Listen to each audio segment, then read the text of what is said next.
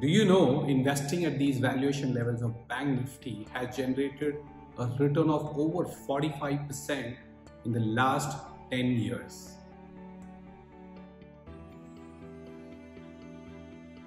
In this video, I try and illustrate why investing in financial services sector is hugely rewarding for investors and also show you past returns using our in-house risk per return framework. I thank the Marcellus team for the content of this video. Before we go ahead, let's have a good look at the data compiled by the team at Marcellus.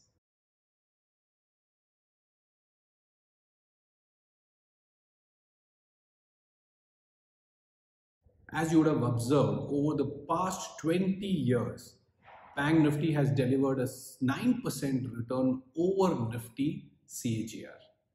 This observation is on a rolling return basis over 1 year period. Now, if you were to take it at a CAGR basis also, Bank Nifty has delivered 16% return versus the Nifty return of 10%. The results are more or less similar or even more favorable in Bank Nifty if you were to take a period of 3-year rolling return or 5-year rolling returns. Many investors believe that investing in financial services sector is riskier than investing in non-financials. How do you measure it? You can use Sharpe ratio, which is nothing but the excess return over Indian G-Sec, which is a risk-free return. If you were to look at Bank Nifty's Sharpe ratio, it is at 0.45 versus Nifty's 0.27. It actually means Bank Nifty has delivered 60% more returns for every unit of risk taken. Now you may say volatility. Of course, the Bank Nifty's volatility is higher than Nifty's.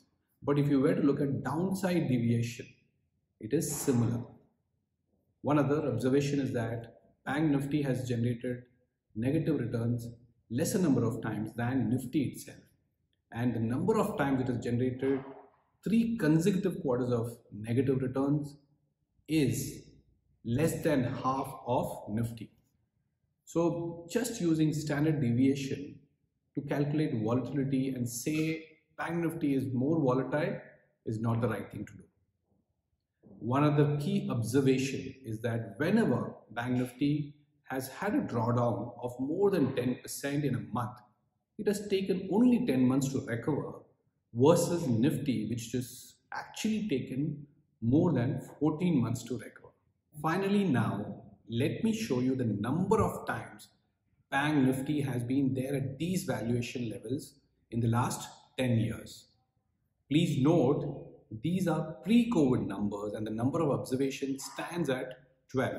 You would be happy to see that the 1 year and the 3-year returns are very high. The other thing that you have observed is that the mean and the median numbers of 3-year returns are pretty close to each other, confirming uniformity.